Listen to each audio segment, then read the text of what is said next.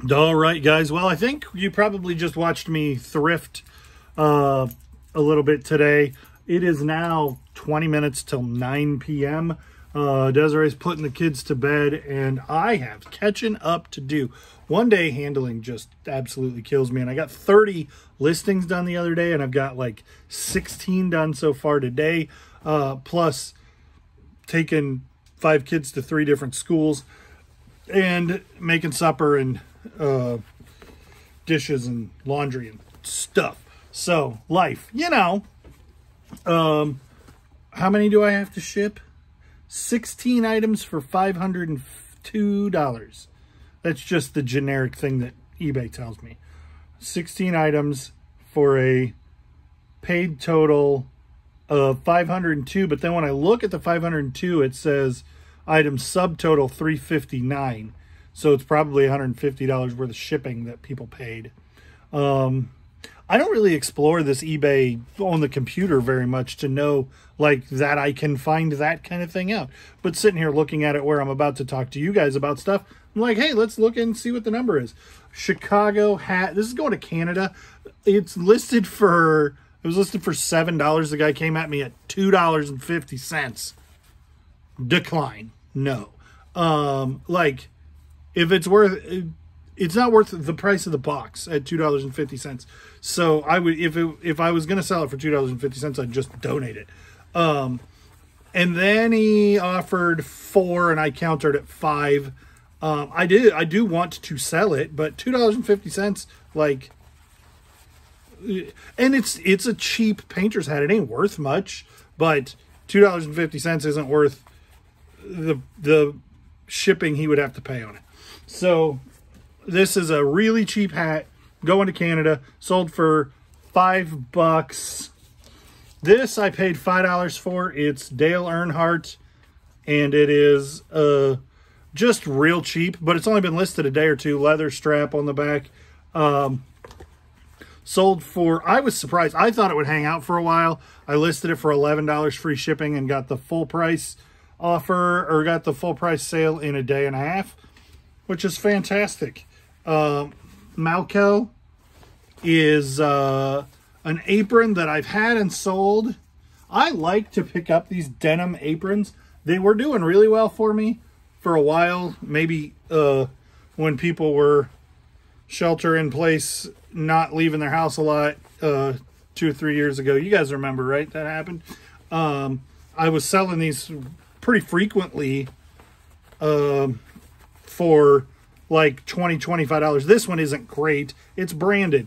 But if you can find older ones, selvage denim ones, if you can find bigger ones or ones that are beat up so they look like they've been worked in a lot, those would do well. This sold for $9 plus shipping and has been listed just entirely too long. The sweater's back here. Ralph Lauren polo. I don't buy these anymore. This one I found in the death pile. You can find them sometimes that are cashmere, and that would be worth picking up, way worth picking up, like $100 worth picking up. This, it's a quarter zip, 2XL. It's just as absolutely common as it could possibly be. For some reason, it has what appears to be grass clippings on it. So we're just going to do this real quick and get these. I don't know what happened to this. Maybe that box I just sat it in had some debris in it. But it sold for $12 free shipping. It was listed for a long time for $15.50 free shipping, and it didn't sell. And so today I got it listed, or today I got an offer for $12. And while I'm like, $12 free shipping, it's, you know, like, it's going to cost me $7 to ship, but I wasn't getting it sold for $15.50, so I might as well take that offer. This says Marks. I know I paid $2.50 for this at Goodwill. And I think if it rolls, it dings the bell. There's a little spring there that should ding this bell as you roll it.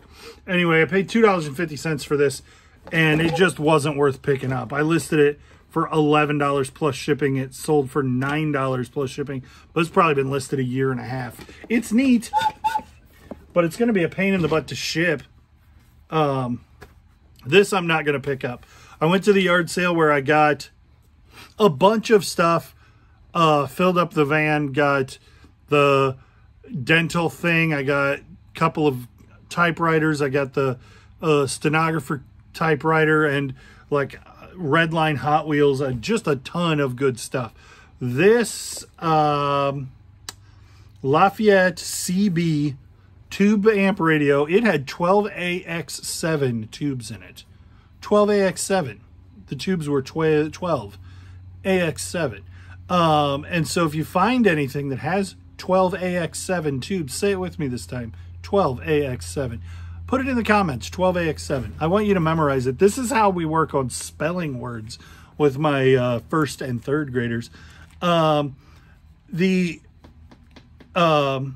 This was, well, I could not find another one listed at any price ever. I didn't see anything on WorthPoint. I didn't see anything on listed or sold or Terapeak. I found some on like Pinterest where there wasn't anything that would link it to a price. I found some that were HB444-25A and 25B, but this tube amp one, and those are neither one tube amplified. So those were like working for like $125 shipped. So this one, I was like, I paid $20 for it a week ago. I'm going to list it for $100 plus shipping. I can't test it. You have to have an antenna for it to test it. And when I turned it on just to make sure that it powers up, it was making noises that, having dealt with tube stuff long enough, I'm quite certain that it needs some new tubes. There was some resistor issues. And so it was making a like squelching noise that it shouldn't have been making. So anyway, I listed it for $100 and it sold in 2 hours for $130. So that's pretty good. It's going to be a little bit of a pain in the butt to ship, but not too bad. I'll double box it and put a whole bunch of bubble wrap in it and it'll be okay. The problem is it weighs like 12 pounds. I'm just going to interject here. This is the CB, and this metal grating, like anything that has tube amps has to have vents. And so, because these tube amps are essentially old incandescent light bulbs, they get very, very warm. So if you see this kind of rounded corner, lots of holes, metal, almost industrial looking, on a CB or an old amplifier, it is generally indicative of something that is very high quality, very high end. They were much more worried about good performance than good looking, which was a thing for these old tube amp radios. These books picked up for 50 cents a piece. I thought they would be good. I guess they're not bad. They took a long time to sell, but $8 plus shipping. So $1.50 into $8 plus shipping. That's okay return. These two sweatshirts, one I got at Goodwill for $5 and the other one I paid $3 for at a yard sale, and the buyer came in and made me, I let them listed fairly high. Buyer came in and made me a best offer on both of them, and that's how Drew, Tip of the Mitt Flips, likes to make more money, because when you ship things together, you only pay shipping on one. Stanford sweatshirt, just a cool vintage, made in the US, Stanford University sweatshirt. It had a teeny little pinhole in it that I disclosed. Paid $3 for that one. This one was at Goodwill, and it's The Game. I don't know if, oh yeah, there is a little bit of a script up here at the top you can see, but that G is The Game, which is a really obscure late 80s, early 90s clothing label. And I find it in hats a lot, but you see sweaters and shirts every once in a while.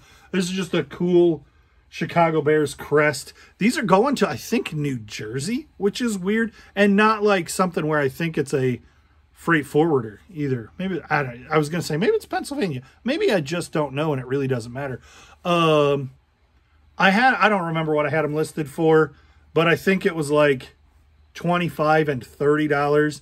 And the guy came in and offered me $20 and $22, which, I mean, if he's buying both, and I'm in them for $8 and I'd sell it for 42 plus shipping, buyers all in at 57. I don't even think I can get 2 large men's sweatshirts into a legal flat rate. So I'll probably send those Ground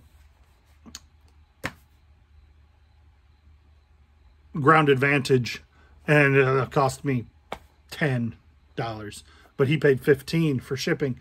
Guatemala. This is a vintage, not single stitch. I thought it was single stitch. Maybe it's not even vintage. It's on a Guatemala tag. It says it's vintage. I wrote vintage in the title, so it must be vintage. Just a cool Guatemala. This is it says it's size medium, but it is pretty small. Cool shirt, just a cool shirt. I don't know where this came from. No clue.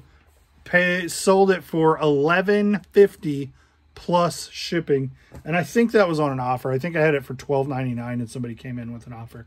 So I like getting reasonable offers. I don't like getting 50% off offers because I feel like that's not a real offer. That's wasting my time.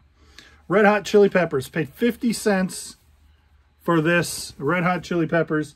This is an old print, but, I mean, I'm sure they still use that some. But this shirt, a shirt very similar to this, would have been part of one of their very earliest tours. But this is relatively recent. I don't know if it has a year, 2019. I paid 50 cents for this a week ago at a garage sale, and it sold for $11, free shipping. Fraidy Cat. This thing plays Somebody's Watching Me. And one of its eyeballs light up all the time, and the other one lights up sometimes. And he's supposed to go, Rear!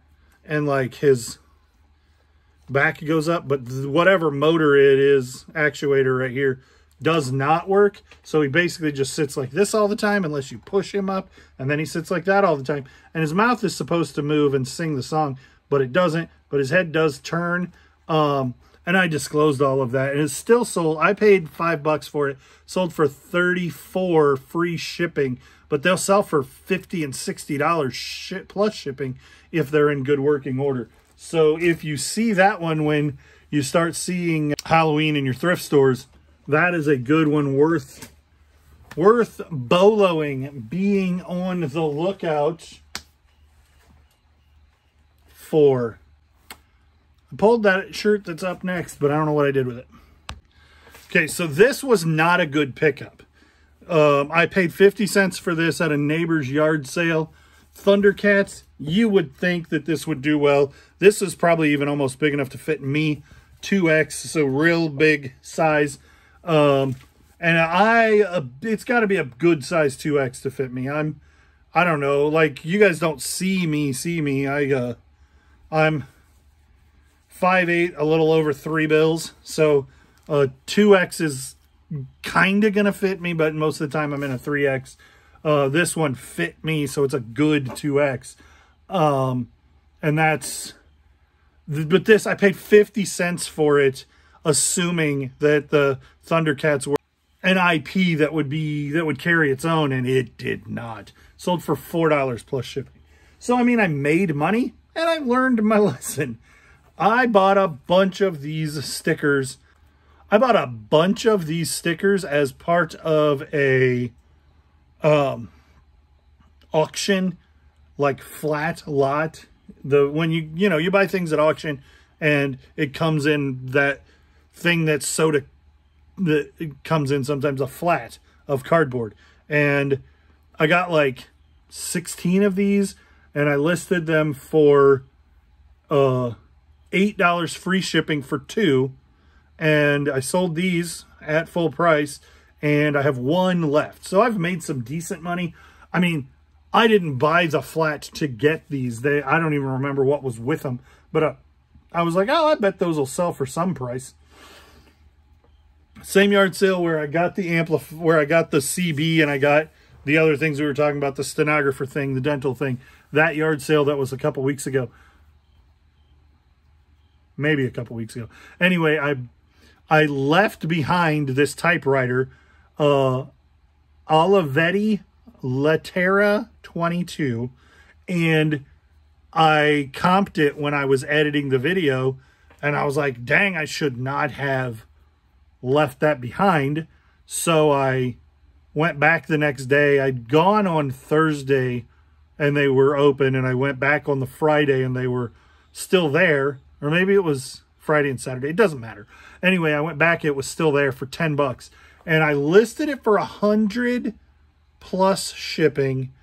And I got a guy messaged me with wanting to buy it for 70, and I let it hang out. And then I got an offer for 65, and then I sent out offers at 75, and I didn't get any takers.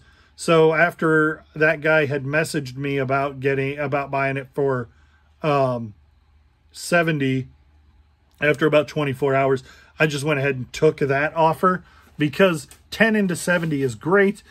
And I mean, you could type on this thing and it would work, but I don't. I said in the description, this is an old typewriter. It's an estate sale find. It hasn't been serviced in a long time, so it may need something, and it probably needs a brand new ribbon because it's typing pretty faintly. And so, and also it's supposed to have a case, and it didn't. The case was there when I bought it, but it was in such bad shape that I'm going to ship it with the case, but the case isn't worth including. So I didn't include it in the listing. And anyway, buyer paid $99. So they're right, $99.83. They're right in under $100 all in on that. I paid 10 bucks for it. But that Olivetti, that's how I'm saying it. I think that's probably close. That's a really good brand. If you're finding those, they're made in Italy. Some of them are made in Germany, but that's an Italian brand, and it's pretty expensive, about all of them by that company. So if you find Olivetti typewriter, look it up. These are Squinkies. So I bought over 500 Squinkies for $5, and I kind of thumbed through them, and in the middle of trying to figure out what I even had, I see this one. And that could not possibly be anything but Ursula. And I found this one, which was very obviously Flounder. So I was like, all right, well, I'm going to start digging. And then I looked up this set, and I found this set new in package. And we have every single one that was sold in that set in the little bubble thing. And I paid $5 for the Squinkies, and sold everything but this set. I sold for like 80 bucks. And then I sold this set for 17 free shipping.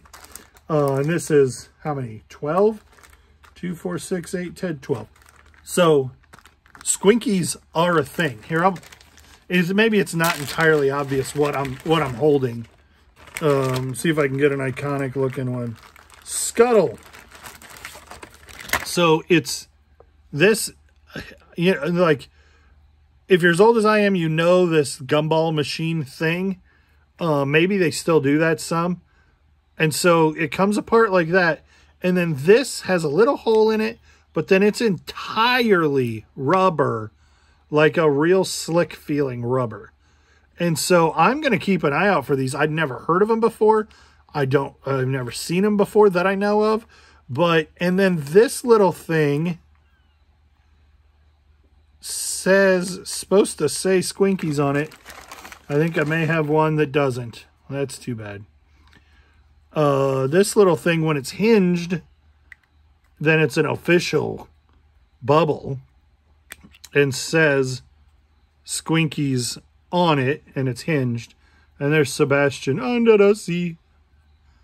And it's, but these things are surprisingly valuable. I was looking up some lots and I ended up marking mine pretty low by comparison of some of the sold listings, but I paid $5 and was ecstatic to get 80 and felt like that was within range of the market and it sold fast, which is, that's what I aim to do. In range of the market, not giving stuff away, but also selling it quickly. So that is everything that's sold as of 9 o'clock on Thursday night. And I have officially turned off one-day shipping because I just cannot keep up with it. I'd done several days in a row where I printed all the labels and shipped some of the stuff, but didn't have time to get it all shipped. And then I'd get to the end of the night, oh, this was supposed to ship today. I'm just going to request the label, and then I'll do the item, reprint the label tomorrow so that I can get the thing shipped get the tracking uploaded on time, and then have the tracking scan be late because that metric doesn't matter as much. But I'm back to 2-day handling time and give up the 10% discount for Top Rated Seller Plus because just where my life is right now, it's not really worth the extra work of having to ship. Like, it's easier for me to ship 18 items, 30 items over all at once and find that time every 2 or 3 days than it is to find 40 minutes to ship 10 items every single day. And record a video about it. So that's what we got. I'm going to try to get as much of this done as I can, but it's 9 o'clock and I got to take kids to school in the morning. And they only have a half a day of school tomorrow because of teacher institute or school improvement or something. So Desiree's working all day and I'm home with the kids an extra half a day, which I love. I love having my kids around. But it does change my rhythm. On a Friday, I might just, if I can get all of this stuff done today, I might just yard sale the whole time that they are at school and then pick them up at noon and go home. But Levi will be mad at me if I do that. Anyhow, thanks for watching. Thanks for liking, commenting, and subscribing. Thanks for following and clicking the bell. We'll see you on the next one. Well, hello, YouTube.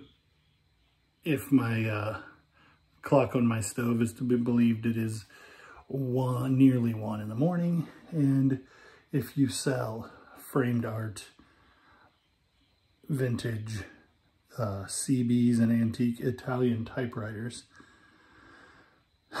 you remember why you stick to t-shirts and action figures, because they ship a lot easier than the big, heavy, profitable stuff. Because I would rather sell 20 t-shirts, but they go slower. So I'm making money back in big chunks. But I'm up at 1 o'clock in the morning finishing shipping. That's going to do it for this one, for sure.